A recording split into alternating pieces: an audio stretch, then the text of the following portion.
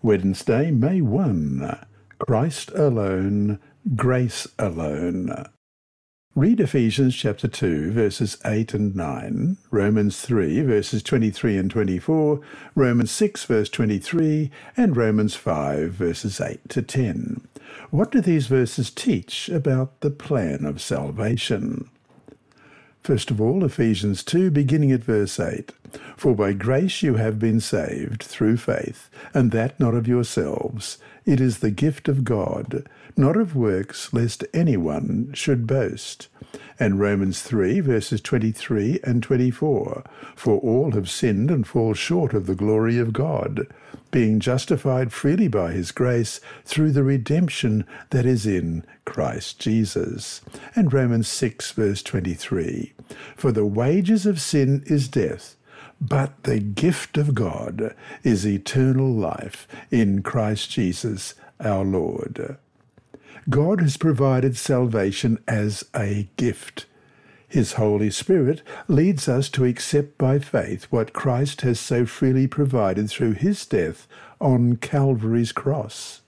Jesus, the divine Son of God, offered his perfect life to atone for our sins.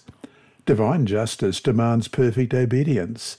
Christ's perfect life stands in place of our imperfect lives. The divine law we have broken condemns us to eternal death. The Bible is clear. Through our sinful choices, we have fallen short of God's ideal for our lives. We have sinned. Left to ourselves, we cannot meet the just, righteous demands of a holy God. As a result, we deserve eternal death. But there is good news. The Apostle Paul assures us, for the wages of sin is death, but the gift of God is eternal life in Christ Jesus our Lord.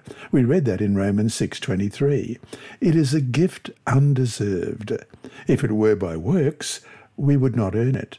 And if there is any one truth that shines out of the gospel, it is that we cannot earn salvation.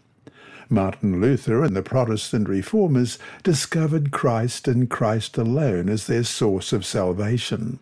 It was then that Luther began to preach the message of Christ's saving grace. Crowds flocked to hear his heartfelt, life-changing messages. His words were like a drink of cold water in the barren desert of their lives. The people were shackled by the traditions of the medieval church and kept in bondage with centuries-old rituals that provided no spiritual life. Luther's biblical messages touched hearts and lives were changed. As Luther read the New Testament, he was overwhelmed with the goodness of God. He was amazed at God's desire to save all humanity.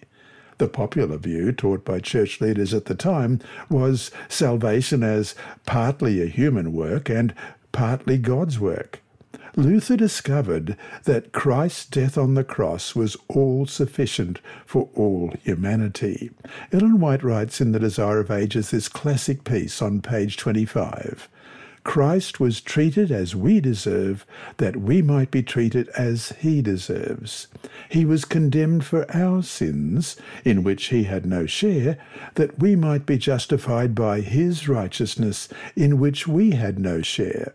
He suffered the death which was ours, that we might receive the life which was his. End of quote. What a powerful and wonderfully written summary of the gospel, that we could be justified by a righteousness in which we had no share. What a promise! And so, to finish today, if salvation is the work of God in Christ, what role do our good works play in the Christian life? How can we affirm the importance of good works in our experience without making them the foundation of our hope? This lesson was read by Dr. Percy Harrold for Christian Services for the Blind. Sponsored by the Sabbath School Department and distributed through Hope Channel Australia, this podcast is also redistributed by Hope Channel Germany, Christian Record Services for the Blind. It is also available on SoundCloud and through multiple podcast distributors, including Apple iTunes. And you can listen and watch at the same time on YouTube. Remember, God is always faithful.